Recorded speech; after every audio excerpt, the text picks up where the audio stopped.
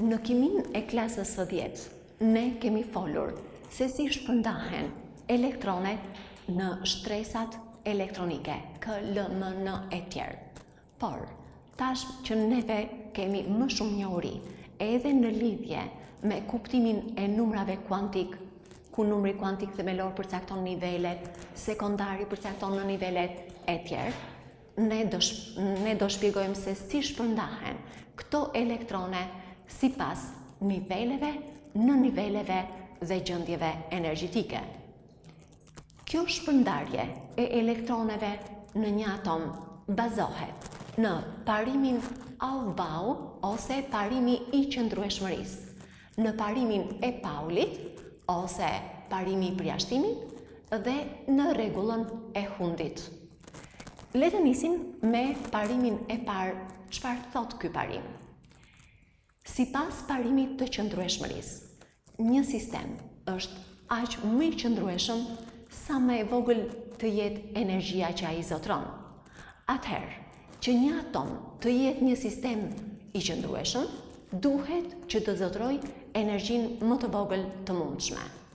Për këtë arsye, mbushja me elektrone ose shpërndarja e elektroneve në atom do bëhet në mënyrë të tillë që të mbushen më parë nivelet dhe në nivelet me energji më të ulët dhe më pas ato me energji më të lartë. Në një paraqitje grafike, në boshtin e ordinatave kam paraqitur energjinë që zotrojnë nivelet dhe në nivelet e ndryshme energjetike.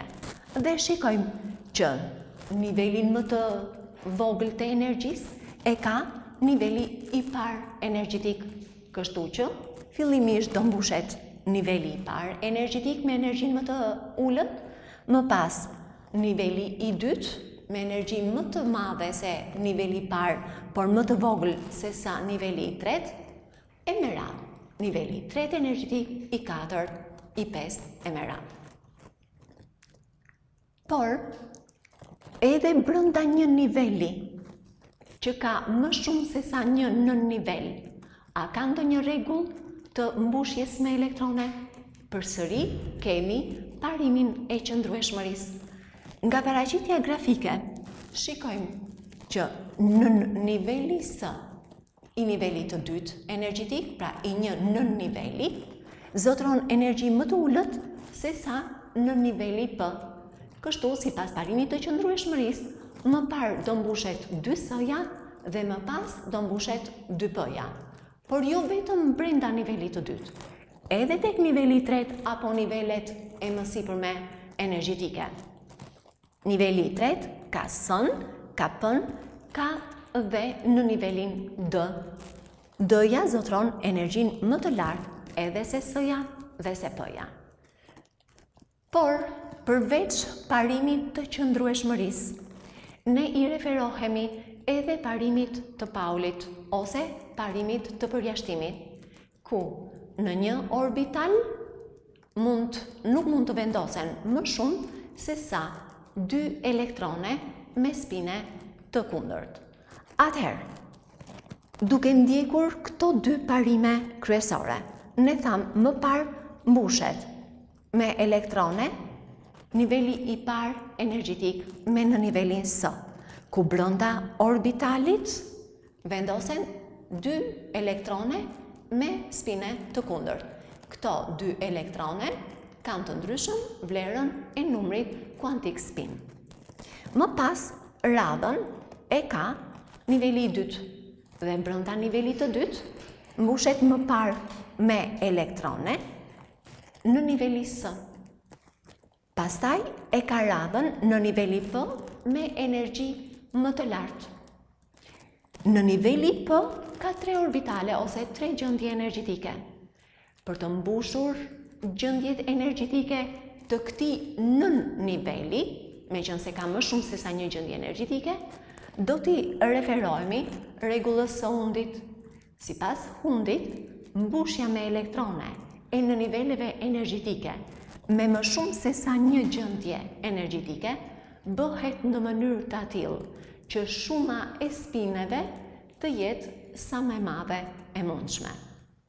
Kjo do të thotë më thjesht që këto nën nivele energjetike që kanë më shumë se sa një gjendje energjetike, do të mbushen fillimisht me nga një elektron.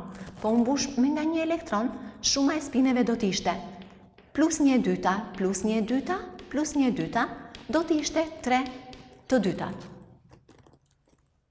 Atëherë, nëse kemi më shumë elektrone, do filloj të mbushet me nga 2 elektrone. Më pas e ka radhën 3s-ja me 2 elektrone, 3p-ja, duke zbatuar të gjithë parimet dhe rregullat, por pas 3p-s, për shkak të konkurencës energjetike që ka midis 4s dhe 3d-s, vëmrej që 3d-ja zotëron një energji pak më të madhe se sa 4s-ja. Atëherë, sipas parimit të qëndrueshmërisë, do mbushet më parë ai që zotëron energji më të ulët, dhe energji më të ulët zotëron 4s-ja. Pra radhën e ka 4s-ja, pastaj e ka 3d-ja, pastaj 4p-ja e kështu me radhë, që e paraqitur në mënyrë të plotë, sipas radhës së mbushjes, mbushet niveli i parë energjetik me s-n, pastaj 2s-ja, 2p-ja, 3s, 3p, 4s, pastaj 3d, pastaj 4p-ja, 5s-ja e me radhë. Duke ditur këtë radhë të mbushjes së elektroneve, ne mund të shkruajmë formulën elektronike dhe konfigurimin elektronik. Formula elektronike tregon shpërndarjen e elektroneve vetëm sipas niveleve dhe nën niveleve energjetike, por nuk na tregon shpërndarjen e elektroneve sipas gjendjeve energjetike. Atëherë, si shkruhet formula elektronike? Niset me nivelin e parë energjetik, i cili ka vetëm në nivelin S, i cili mbushet maksimalisht me elektrone. Pasi mbushet maksimalisht me elektrone, ne mund të kalojmë tek niveli i dytë energjetik. Pra mbushet 2s-ja me maksimumin 2 elektrone, dhe nëse kemi më shumë elektrone, mbushet 2p-ja me 6 elektrone, pastaj radhën e ka 3s-ja me 2 elektrone, pastaj e ka radhën 4s-ja, duke ju referuar kësaj radhe të mbushjes, me 2 elektrone, dhe më pas hidhemi tek 3d-ja, që mbushet maksimalisht me 10 elektrone, dhe më pas kalohet tek 4p-ja. Për të mos u ngatruar, atëherë ne formulën elektronike mund ta shkruajmë edhe sipas radhës së mbushjes, që do të thotë 1s2, 2s2 për 6, 3s2 për 6. Pas 3p-s e ka radhën 4s-ja, pra 4s2, dhe pastaj e ka radhën 3d-ja me 10 elektrone. 4 për 6, 5s2, 4d10. Kini kujdes në leximin e formulës elektronike. Lexohet 1s2 dhe jo 1s në katror, do të ishte gabim. Në këtë formulë elektronike, një elektron i caktuar, ku bën pjesë? Ne shikojmë që në formulën elektronike pasqyrohet vetëm niveli, dhe niveli tregohet me numrat para shkronjave, tregohet nën niveli me shkronjat përkatëse, tregohet dhe numri i elektroneve të vendosur në secilin nën nivel. Por, për të marrë një informacion më të plot për shpërndarjen e elektroneve, i referohemi konfigurimit elektronik. Konfigurimi elektronik tregon shpërndarjen e elektroneve, jo vetëm sipas niveleve dhe në niveleve energjetike, por edhe sipas gjendjeve energjetike. Gjendjet energjetike ne i kemi pasqyruar grafikisht me anë të një kutie.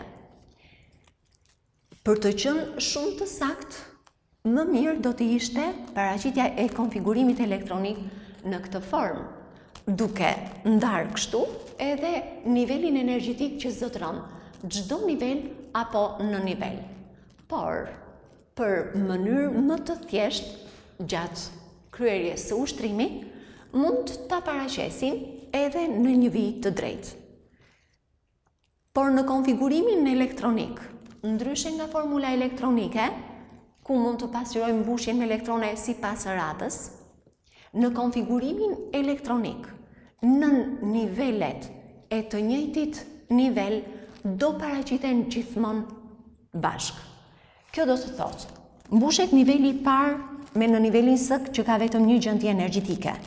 Pastaj fillohet me shtresën e dytë ose nivelin e dytë energjetik, i cili ka S-n dhe P-n. Pastaj fillohet me nivelin e tretë energjetik, që mbushet 3S-ja fillimisht, 3P-ja, më pas e ka radhën 4S-ja, por pavarësisht se e ka radhën 4S-ja, 3D-n do të paraqesim së bashku me 2 në nivelet e tjera, sepse niveli i tretë energjetik ka 3 në nivele, S-n, P-n dhe D-n. Kështu pasqyrohet edhe për nivelet e tjera energjetike. Atëherë, zbatohen të gjitha parimet dhe rregulla e hundit. Fillohet me një S-n, 2 S-n me 2 elektrone, tek 2P-ja duhet të mbushet fillimisht me nga 1 elektron, pastaj me nga 2 elektrone. 3S-ja, 3P-ja, me nga 1 elektron fillimisht sipas rregullit të hundit, pastaj radhën e ka 4S-ja dhe pastaj radhën e ka 3D-ja. Edhe në niveli D, ka 5 gjendje energjetike, ka më shumë se sa 1. Atëherë sipas rregullës së hundit, do mbushen fillimisht me nga 1 elektron në mënyrë që shuma e spineve të jetë maksimale, dhe nëse kemi akoma elektrone për të vendosur, do filloj mbushja e tyre me elektronin e dytë. Kështu bëhet shpërndarja e elektroneve sipas niveleve, nën niveleve dhe gjendjeve energjetike. Mbi bazën e konfigurimit, ne marrim shumë të dhëna, përcaktojmë shumën e spineve, vlerat e numrave kuantik për një elektron të caktuar e tjerë.